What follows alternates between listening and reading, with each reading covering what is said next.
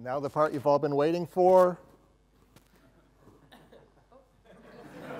The better parts.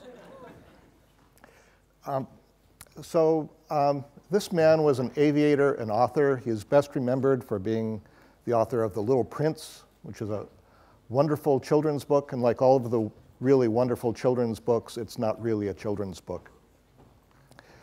He wrote lots of other books as well. And in one of them, he has this amazing sentence. It seems that perfection is attained not when there is nothing more to add, but when there is nothing more to subtract. That's just a brilliant quote, and it's been used to talk about architecture, design, engineering, anything that combines creativity and discipline. He was talking about the design of airplanes, but it seems to be much broader. And I think it applies especially to computer programs, because we have a particular relationship with perfection that goes beyond all other disciplines. What we write has to be perfect or it will not behave correctly. And he gives us some insight as to how we accomplish that. We do it by subtraction. And I think it also applies to programming languages, that programming languages tend to get more complex over time, but if we want them to be perfect, we need to be removing stuff from them. And that's the principle of the good parts. The good part says, if a feature is sometimes useful and sometimes dangerous, and if there is a better option, always use the better option. This is a surprisingly controversial statement. There are a lot of people who say, I don't want to use the better option. You can't make me use the better option. And it comes from a misunderstanding. We are not paid to use every feature of the language. At the end of a project, there isn't a manager with a clipboard saying, did you use double equal? Nobody cares about that. What's important is we're paid to write programs that work well and are free of error. Free of error. When did free of error become part of the deal? It's always been part of the deal. It's just we attain it so rarely, it's easy to forget it was the first requirement. So a good programming language should teach you. I encourage people to learn as many languages as you can because they will all give you new insights which you can then apply to other languages. And the language which has taught me the most has been JavaScript, which took a long time for me to get it because I made every mistake with JavaScript that you can make. Starting with the first one, the worst one, I didn't bother to learn the language before I started writing in it because I didn't, yeah. Eventually, I did learn the language, and it has been teaching me and is continuing to teach me. I use the language to write a tool called JSLint, which reads JavaScript programs and tells you how to make them better. And JSLint taught me even more. It changed my perspective on programming so that my first goal as I'm writing is to try to create programs that are going to be free of error. And JSLint gave me enormous insight as to how to accomplish that. I wrote a book about my experiences with JavaScript and JSLint called JavaScript: The Good Parts. You may have heard of this. It's about that thick. It's still a bestseller, which is really rare for a software book. Most software books are obsolete before they're printed. And this one is still relevant, and it's because the good parts are still the good parts. What's good about the language has not changed at all. Now, there are arguments against using the good parts. I'd like to run down them for you. The first is that what's good or what's bad is just a matter of opinion. And it turns out that is not true. That I'm the maintainer of JSLint, and so I get bug reports from people from all over the world. I recently got one from a company that spent 2 weeks chasing down some problem. It turned out someone had mistyped a period as an equal sign, and that nobody saw it because it looked correct, and the JavaScript engines thought it looked correct, but it behaved really, really badly. So they asked me if I could modify JSLint so that no one else will ever have to suffer from that problem. And I've been doing this for years. And so if you use JSLint, you will never experience those sorts of wasted 2 weeks trying to find this thing sorts of problems. That is not an opinion, that is a fact. Every feature is an essential tool. That's simply not true. You can write better programs by not using some of those features. And if you can write better programs without them, then they are not essential. I have a right to use every feature, The conversation has now changed. We're no longer talking about what's the best way to write programs. We're now talking about our rights. And this argument ultimately bottoms out in, I have a right to write crap. And is that true? I don't know. I don't care. It's not important. What's more important is we have a responsibility to write programs that are good. I need the freedom to express myself. And I'm an artist, and I express myself by putting the semicolons at the front of the statement instead of at the end. I need to reduce my keystrokes. This is a really tough one for us because we imagine that we spend most of our time typing. And if we could figure out a way to compose programs with fewer keystrokes, we'd be much more effective. And it turns out it's not the typing. It's the gazing into the abyss saying, my God, what have I done? Why isn't this working? That's where we spend most of our time. So if I could offer you a formula which said, we will increase your keystrokes by a factor of 10, but cut your errors in half. Unfortunately, I don't have such a formula to offer you, but if I did, that would be a huge win. It is an insult to suggest I would ever make a mistake with a dangerous feature. Now, I know it can be misused, but I'm so skilled that I would never misuse it. It's an insult to me. It's a personal injury to me. Yeah. And finally, there is a good reason those features were added to the language. That is absolutely not true. There are lots of reasons for why things get put into a language, and most of them are not good reasons. For example, JavaScript was designed and implemented in 10 days, which is amazing. And the man who did it, Brendan Eich, brilliant man, made some mistakes in those 10 days. One of them was the double equal operator, which he caused to do type coercion before it did the comparison. That would cause it to have false positives, which is confusing, causes errors. It breaks transitivity, which causes confusion, and he recognized that he had gotten it wrong. Now, lots of other languages at the time made the same mistake. For example, PHP contains the same mistake. But he recognized it, and he wanted to correct it. So when the standard work began, he said, oh, this is the time to fix it. So he went to ECMA and said, this behavior is wrong, let's do it correctly. And ECMA said, no, we're going to keep it wrong. But they offered as a compromise, we'll give you triple equal, and triple equal will work correctly, but we're going to leave double equal in the language for the people who already got it wrong. So it's in the language, not for a good reason. Brendan talks about features that he calls foot guns. A foot gun is a feature of a language that you use to shoot yourself in the foot. And he unintentionally put a lot of these into JavaScript. I almost always miss. Boom. Doesn't recommend you use them. So the purpose of a programming language is to aid programmers in producing error-free programs. We used to think that it was not possible to write good programs in JavaScript because it was such a flimsy language. But it turns out that not only is it possible to write good programs in JavaScript, it is necessary. JavaScript, because of all of the flimsiness, requires more discipline than any other programming language. You really have to bring it to this language in order to write stuff that's going to work. Two things that work against this that I've seen are the fantasy of infallibility. You see that especially in younger programmers who think their skills are so awesome that they can do this stuff and it just, it's going to work, or it doesn't matter, don't care. Then there's the futility of faultlessness. You see this especially with old guys. I've been doing this for years. It never works. It's never going to work. Why bother? Two very different perspectives, but they both lead to the same thing, danger-driven development. Oh, and don't forget your semicolon. So one of the things that makes managing of software so difficult is the difficulty of scheduling. And there are two times you have to be aware of. Time A is the time that it takes to write the code, and we are really bad at estimating what that should be. We have no science which tells us how to estimate time A. But even worse is time B, the time that it takes to make the code work right. Now time B should be 0, right? You write the code and it should work. But time B is sometimes larger than time A. Time B is sometimes infinite. And that's what happens when you've got a project where the software gets finished, but it gets canceled before they ever get it to work.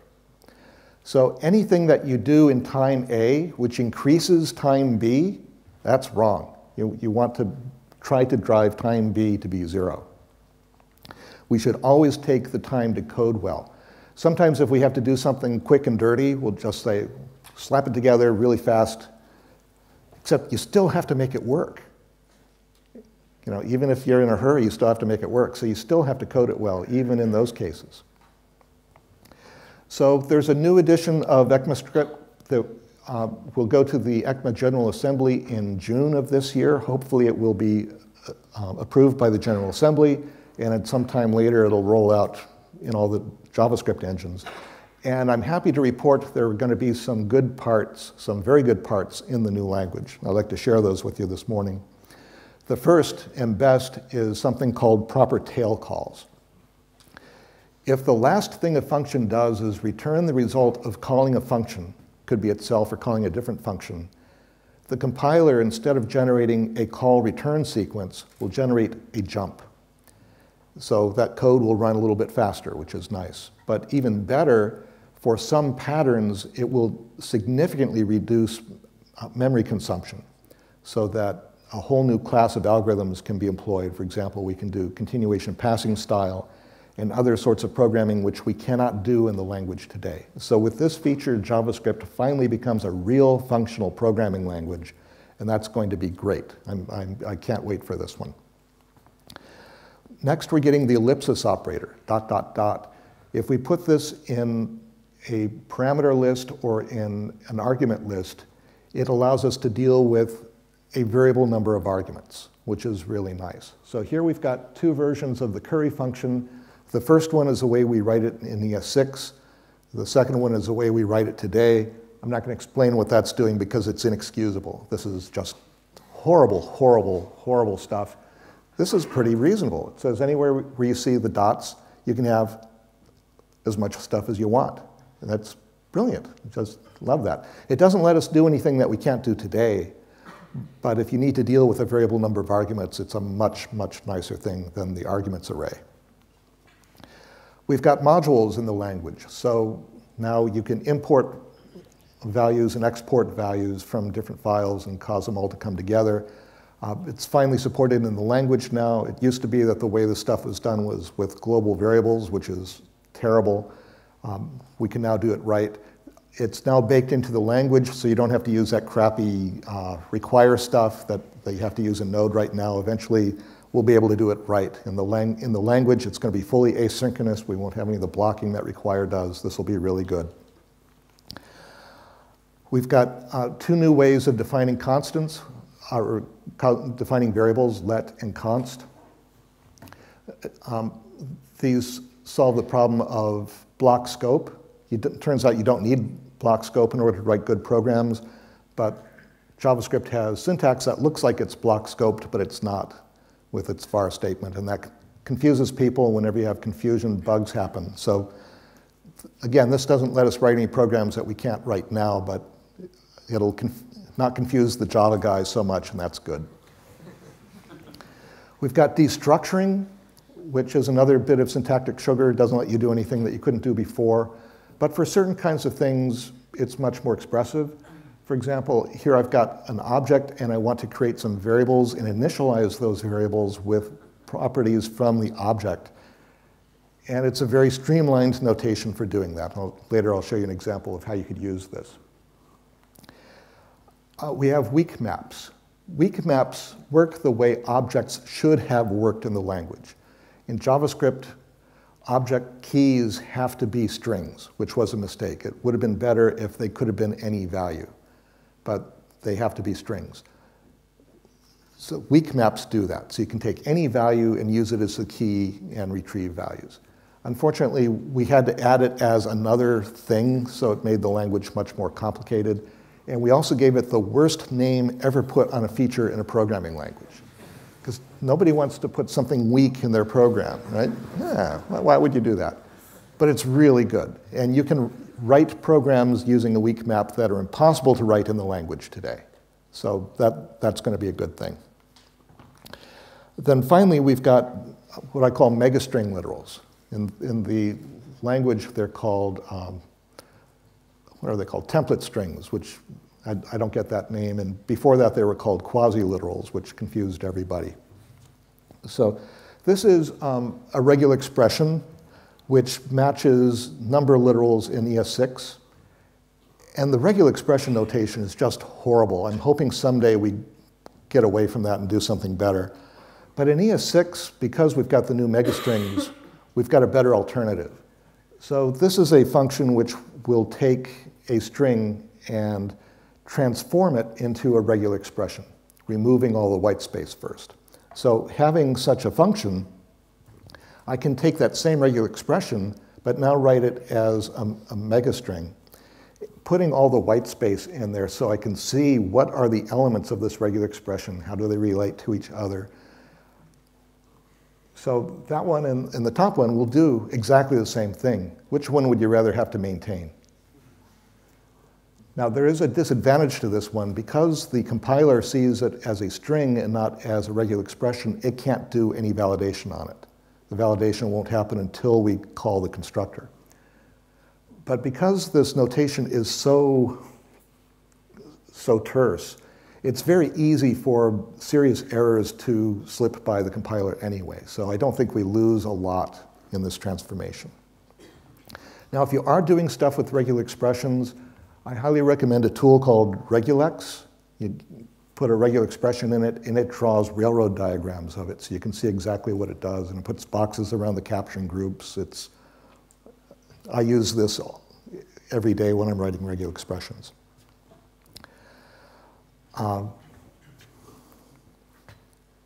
Okay, so another new feature we get in the language is farts, or fat arrow functions. The motivation for this was there are some people who complained that function was too many letters to type. So well, we got this new thing called keyboard macros. They said, well, it's too much to read. So we added this thing. So it's a shorter notation for writing functions. So in this case, I've got a function which will take a name argument and return an object where the ID property has that name value. Except this doesn't work. If you call this function, it'll return undefined instead because there's a design error in the way this works. So this is another one of those marginal things. It's sometimes good and sometimes bad. So it would have been nice if it worked all the time, but it doesn't. So there are going to be some clearly bad parts in ES6. The worst of those is going to be class. Class was the most requested new feature, and most of the requests came from Java programmers who are now having to write in JavaScript, and they are really resentful about it. They'd much rather be writing in Java, but the jobs are in JavaScript now, so they're having to do that, and they don't want to have to learn it, and so having this new syntax will make it easier for them. Except that, relying on this new syntax, they will never understand how the language works, and they will never understand how to use the language effectively. They will think that they understand it, and they won't. They will go to their graves never knowing how miserable they are. This is a trap. It's a trap. So I've been reconsidering what I wrote in the good parts, given what I've learned since then, and also reflecting on what happened in ES6. So when I wrote the good parts, I recommended not using new, using object.create instead. In fact, I managed to get object.create added to the language so that I could use it. So that worked out pretty well. So I was really surprised when I noticed that I had stopped using object.create. I mean, I put it in there just for me, and even I don't use it. And the reason for that is that I stopped using this. And the reason I stopped using this is because I did a project in 2007 called AdSafe. At that time, there were a number of research teams and companies, like there was FBJS at Facebook, there was Kaha at Google, there was Web Sandbox at Microsoft, there was my own AdSafe project, and others, and we were all trying to figure out how to make JavaScript a safe language so that we could put third-party code into an application and be confident that third-party code cannot escape its security confines. And that turns out to be really hard in JavaScript. And one of the things that makes it hard is this. Because if you have this in a method, this gets bound to the object of interest, which is good and necessary. But if you call that same method as a function, this gets bound to the global object, and that completely violates our security. How do you deal with that? What most of the other projects did was they wrote a compiler that would translate JavaScript into JavaScript, and the translation would include lots of runtime checking and indirection in order to prevent that from happening. My approach with AdSafe was much simpler. I said, let's make this illegal. So if anyone's using this, we'll reject their program and we're done. That turned out to work. The only problem with it is it rejected virtually 100% of all programs because everybody's been writing with this. But my hypothesis was that if you remove this from the language, you're still left with a functional programming language, and that is adequate for writing good programs. So to test that, I started writing in that dialect, in this free JavaScript. And I was really surprised to discover that not only was it not a burden, it actually made things easier, that I was writing better programs with less effort by not having this. And I thought, wow, that's pretty nice. In fact, just having this in the language makes it really difficult to talk about it. You know, when you say this, you know, this is also a pronoun, you know, which this you're talking about. It's like pair programming with Abbott and Costello. It's just complicated. I've stopped using null. JavaScript has two bottom values, null and undefined. Some languages say you shouldn't have any. JavaScript's the only language that says you should have more than one. So I decided, well, it's silly to have both of them. You know, some frameworks try to treat them as being interchangeable, and they're not. They are not the same thing. So I decided I should only use one. And so I'm using undefined because that is the one that the language itself uses. You know, if you ask for a missing property, you get undefined. So that's the one that I look for. Also, this gets around the type of problem. Type of null returns object, which is completely wrong. And we were hoping that would get fixed in ES6, but it didn't. That'll be probably wrong forever. But if you don't use null, then you won't experience that problem. And I stopped using falsiness. I've decided that the falsy values in JavaScript were a bad idea. It was an idea that was borrowed from C. C uses 0 to represent null and false and other values, and JavaScript tried to do the same trick, but it's confusing and it divides the set of domains into weird cases. So I now explicitly look for values. I've stopped using for. In ES5, we introduced a new set of array methods for each, and map and others. So I use those exclusively now. If I have an array and I need to process it, I use the method. And I can string those together in nice ways. It's really expressive. I don't use for. I don't use for each, because in ES5 we got object.keys. So object.keys will give you a nice array of strings, and it doesn't include stuff from the prototype chain, so you don't have to filter those results. So that's really nice. And then I can take that array and do for each on that. So that's a really expressive way to write stuff. ES6, as I said before, is going to have proper tail calls. And at that point, I will stop using loops entirely. I will only be using recursive functions. So for example, this is the repeat function. You pass it a function, and it calls that function until it returns undefined. The first version of it is written using a while loop. The second version is written using tail recursion. In ES6, these two should run at exactly the same speed, consuming exactly the same amount of memory. So there will no longer be a performance benefit to using loops over recursion. That'll be great.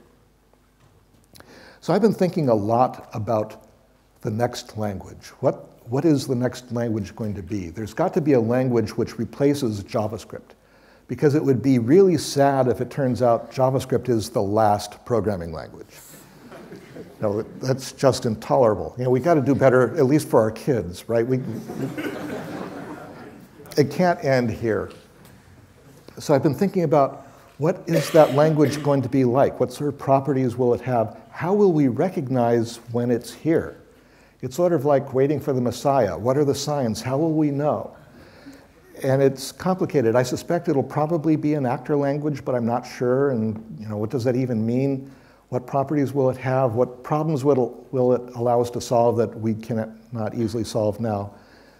Just looking for that language. One thing I'm confident of, that when it finally does arrive, we will reject it out of hand. We'll just, no. And the reason for that is that programmers are as emotional and irrational as normal people. We think that we're not. We think that we're ultra-rational because we are the ambassadors to the computer, and computers are completely rational. And we think we're that way too. We have no social skills, obviously, but it turns out we're still wildly irrational and emotional. So let me present some evidence to support that. It took a generation to agree that high-level languages were a good idea. When Fortran came along, there were a lot of assembly language programmers. In fact, they were all assembly language programmers at that time. And they refused to get onto Fortran because Fortran took some control away from them. They had this stuff in between them and the machine. They just couldn't do it.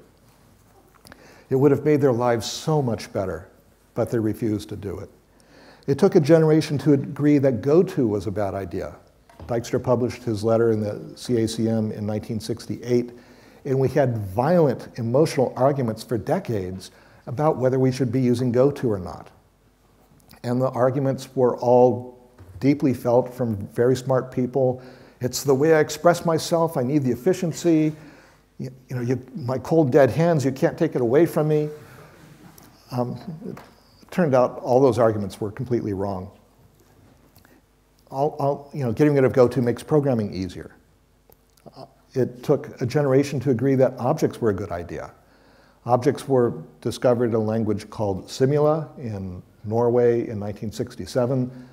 Only one person in the world, as far as I can tell, Alan Kay, who at that time I think was at the University of Utah, recognized what an important idea that was. Everybody else missed it. He thought the objects that were in Simula were going to be so powerfully expressive that he could design a programming language for children. And children could write amazing programs using this paradigm. So he began research on a language which ended up being Smalltalk. And he spent almost a decade designing and refining and improving that language until it was finally published in 1980. And it is the best designed programming language in the history of programming languages. C++ took some of those ideas, didn't quite get them right, but put them on C. So the industry had a choice. Are we going to go with Smalltalk? Or are we going to go with C++? The decision was made by people who fundamentally did not understand what object-oriented programming was.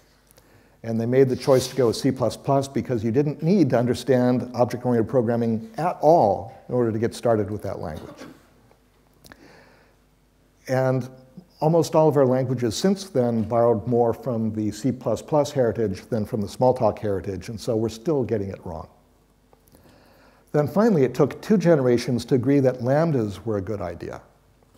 Lambdas were discovered in a language called Scheme at MIT in the early 70s, and when it was discovered, again, the industry took no notice of it at all. And this one took not 2 generations, it took 2 generations to finally get to the mainstream. It took so long that some people said that that was proof that it was a bad idea. But it's now starting to happen because it turns out functional programming, which is the thing that you get from lambdas, is so effective in dealing with asynchronicity and distributed systems, which is stuff that we're dealing with today. Anyone know what the first language was to take this idea and bring it to the mainstream of programming languages? Anybody? It was JavaScript, yeah. Followed quickly by Python and Ruby and eventually C#, and last year finally Java can now do this. But JavaScript was the first. The reason these things take so long is that we do not change minds. We have to wait for a generation to retire or die before we can get critical mass on the good idea and keep going. I remember when GoTo happened. You know, this argument was going on for years, and then suddenly it was quiet. It's like, are they gone? Can we get rid of the GoTo now? So we just dropped it. And who is suffering from not having a GoTo? I mean, it turned out the whole argument was pointless. It was a paradigm shift. And it is really difficult for people to do the paradigm shift. And this one was just get rid of one statement and change the way you think about how you structure the programs. And by doing that, you can double the complexity of the program and still manage it. It turns out it makes programming easier. The people who would have most benefited from that step forward would not have it. So that's why I think the next language will get rejected. So think about how we categorize these languages. I divide languages into two sets: systems languages and application languages. A systems language is something you'd use to write a memory allocator or manager, a kernel, device drivers, really low-level stuff. Everything else should be written in application languages.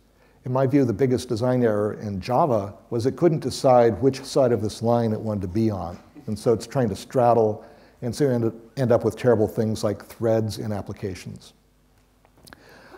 And we need new languages in both categories. For example, the dominant system language today is still C, which came from the 60s.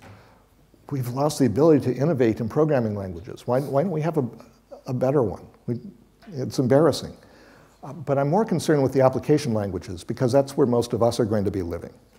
So you can take the application languages and divide those into two sets. There's the classical school, which is almost every language today, and there's a prototypal school, which is almost exclusively JavaScript. And I think JavaScript got this one right, although that most of the criticism that JavaScript gets is that it contains that innovation. So if you're in the classical school, it means that when you're designing a system, you have to do a classification. You have to look at all of the objects in your system and understand what they're composed of. And then you have to do a taxonomy. You have to figure out how those classes are going to be related to each other, what's going to inherit from what's going to implement what. And that turns out to be really hard, because you're doing it at the point of the project, usually at the beginning, where you have the least understanding of how the system is going to work. And so invariably, inevitably, you get the taxonomy wrong. And so you end up with object graphs that don't quite fit. And from that point on, you're struggling with it, that things don't compose right. You're wishing that you had multiple inheritance, that things it's not working. And you find that breakage works its way into the newer upper levels, so that everything else that inherits from the first set of objects is also wrong. And you get these structural problems all through the system.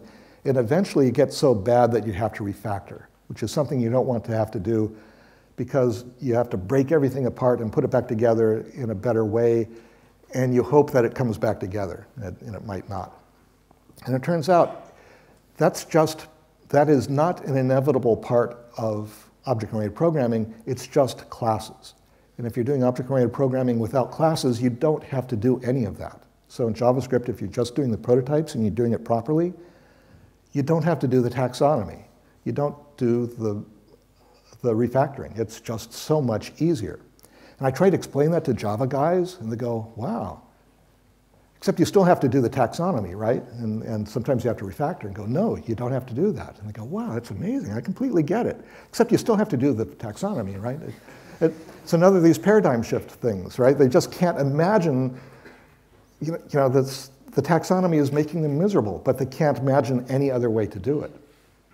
So I used to be a strong advocate of prototypal inheritance. The major benefit it gives us is memory conservation. If we're using object.create instead of object.copy, basically the only real difference is how much memory are we allocating to each object. And that may have been an important consideration in 1995, but it isn't today. Moore's law has continued to ramp up memory capacity. You now literally have gigabytes of RAM in your pocket. You can't imagine how much memory that is. And so worrying about how many bits we're allocating per object today is a complete waste of time. But we're still doing that. So, the benefit that we get from prototypes, it turns out, is not really a benefit. And there are some costs. We have owned properties versus inherited properties. They're different, and that difference causes confusion, and that's a source of errors. We get retroactive heredity, that you can change what an object inherits after it is constructed. There's no good use for that, but I can imagine lots of very bad uses for that.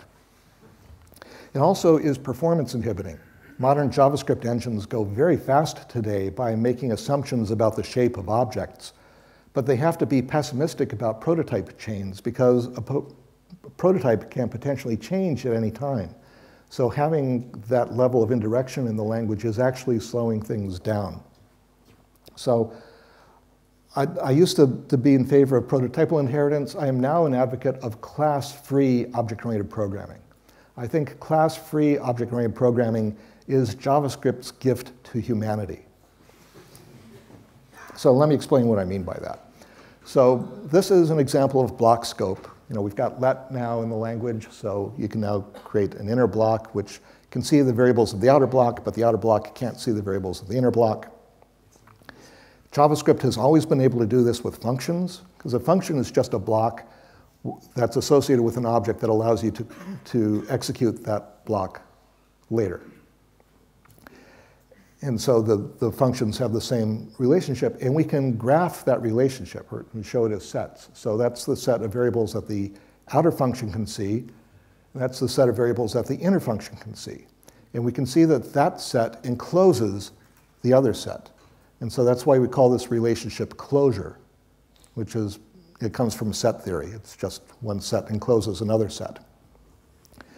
This idea took a long time to get to the mainstream because of this problem.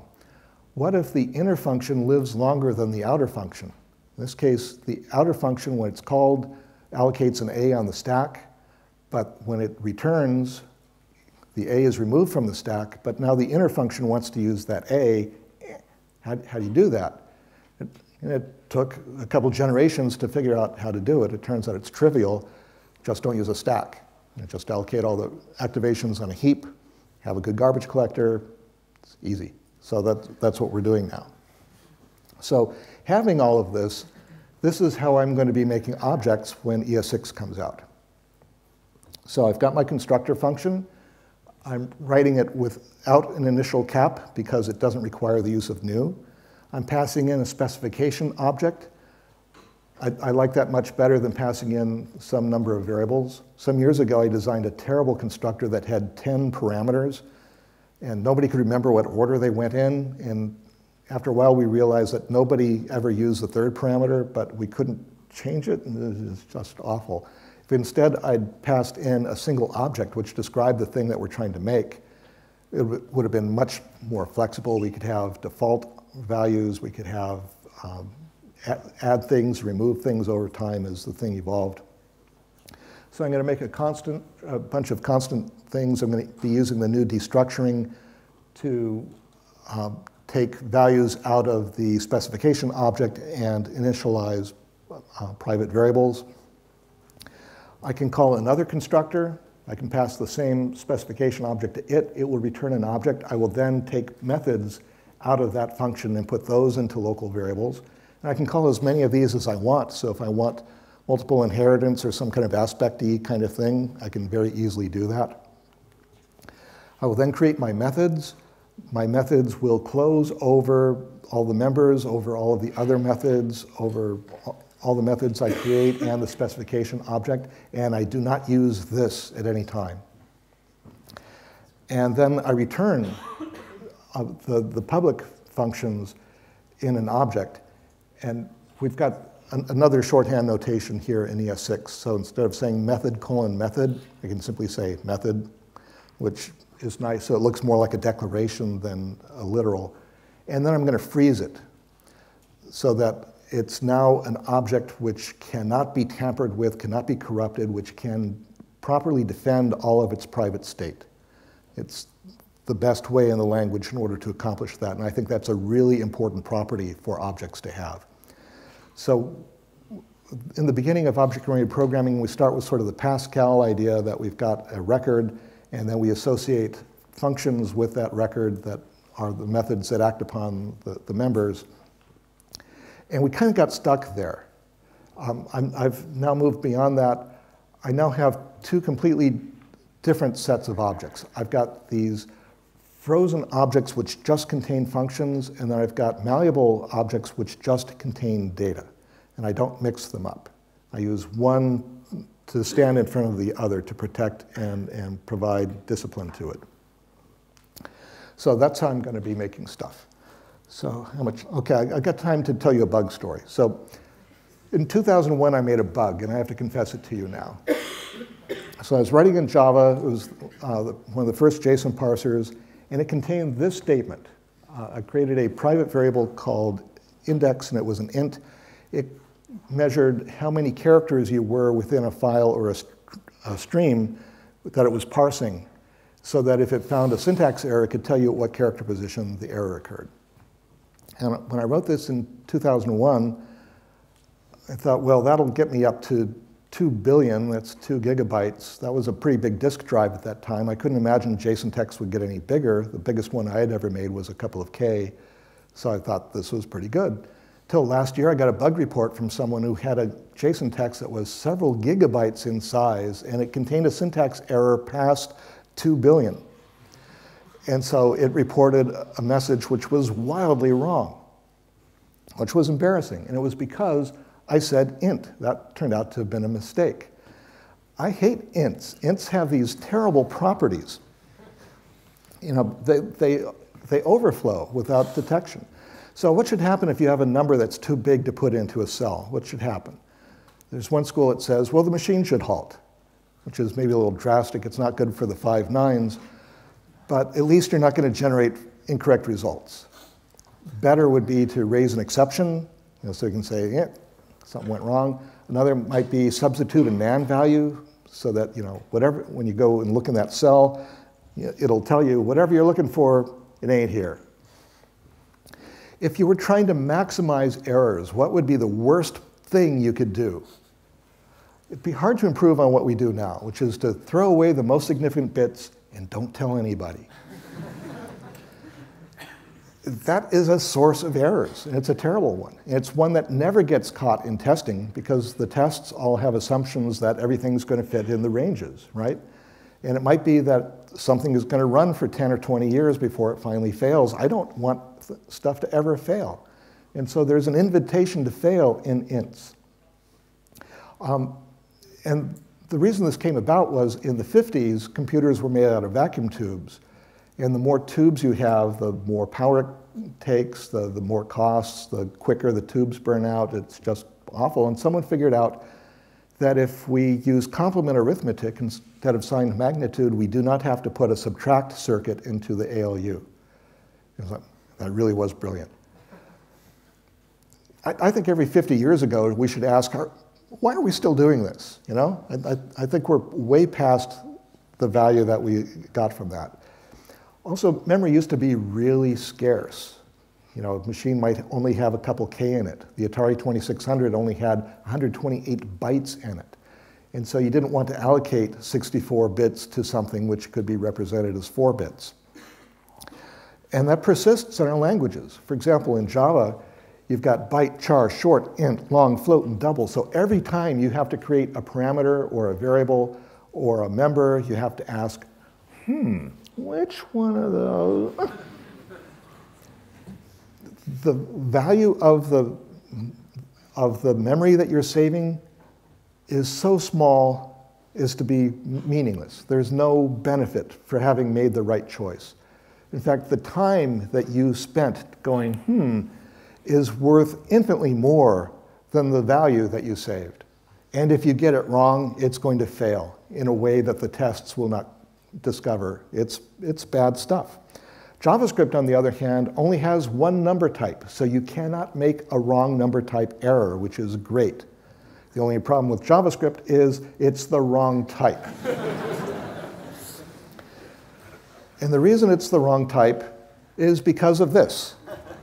that 0.1 plus 0.2 is not equal to 0.3. This is kind of a fundamental thing, right? And it happens a lot with money, right? Because these are cents, right? And they don't add up. And when you're adding people's money, they have a reasonable expectation you're going to get the right sum, and you can't with binary floating point, which is what we're using. Binary floating point is something which, again, made sense in the 50s. In the 40s, when the first von Neumann machines started coming online, they only had signed magnitude integers, and they did a lot of stuff with scaled arithmetic in order to get real values, and it was hard. And someone figured out if we have a second value associated with each number which tells us where the decimal point is, then we can put it into a subroutine and it's a lot easier, and it was. Unfortunately, it was really slow. So there was a lot of interest in moving that floating point stuff into hardware. And that happened in the 50s. And again, some brilliant engineer realized that if we go with binary floating point instead of decimal floating point, instead of doing a shift or a divide by 10, we can do a shift of 1 bit, which is a lot cheaper. So that's what they did. And we're still doing it, and we can't stop doing it. And it's wrong, and it causes us problems. It was so wrong in the 50s that the business guys said, we can't use that. That's no good. They went with BCD instead, binary coded decimal. And in fact, their programming languages were completely different. So you could be using Fortran with the floating point, or you could be using COBOL with the BCD. And when you ordered your mainframe, you would also order which arithmetic unit you got, the floating point or the BCD unit. Then things got more confused. Eventually, Java became the inheritor of COBOL. But Java was not designed to do business processing, and so the numbers just don't work. So I propose a solution to this terrible problem, something I call DEC64. It's a 64-bit value, which actually looks very similar to what they did back in the 40s. I've got a 56-bit coefficient, which is just a big integer, and an 8-bit exponent. By putting the exponent in the least significant part, on Intel architecture, I can unpack that for free, because it's just really easy. And the reason it works is because of that 10 there. There's a 10 instead of the 2. And so this works. This does everything you want for scientific, and it does everything you want for business. It's just great. So I propose this as the only number type in future application languages. System languages have other needs, and so they'll do other things. But for application languages, which is where most of us are going to live, I propose this to be the only number type. I've written an implementation of it in Intel x64 assembly language, so if you want to try it out. In a hardware implementation, most numbers will add in one cycle, which eliminates the need for having a separate int type. And for everything else, it'll just work, and it'll count the money correctly. So again, I propose this to be the only number type going on, which means I have to convince everybody in the world this is the way we're going to do it. And I recognize how hard that is. Except it turns out I don't have to convince everybody in the world. I only have to convince one person. And that's the man or the woman who designs the next programming language. If I can convince that person, this is the one number type you want, a number type that works well for humans, that does arithmetic the way we were taught to do it in middle school, then it wins. Now, I have a little bit of experience with convincing the whole world to do the right thing. For example, there's a JSON, the world's best loved data interchange format.